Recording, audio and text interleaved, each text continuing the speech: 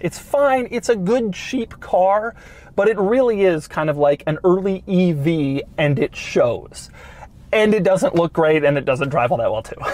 And so that's the Mitsubishi iMiev. This car actually has one legitimate use, which is it's little, it's cheap, and it doesn't use gas. So it could be a good driver around crowded big cities. Just if you buy it, prepared to be made fun of. And the Doug score is here, 29 out of 100, ranking the iMiev near the very bottom of every single car I've ever reviewed, though it still doesn't beat out the awful BMW iZeta. But it does tie the Yugo, which should tell you exactly how I feel about the iMiev.